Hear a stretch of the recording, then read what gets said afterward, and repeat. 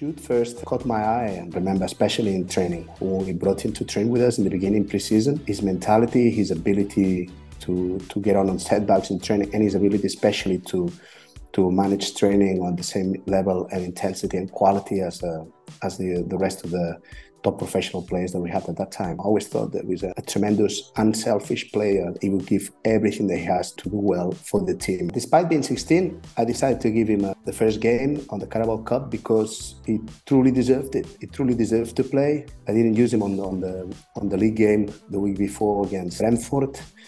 And I do remember that we were playing midweek in the Cup, and I thought it's a good time for him to play from the start. The EFL Cup that I made my debut in is also a great chance for teams to see what their young guns are made of, and that's where a lot of players have to take their chance. And luckily I did and managed to keep my place.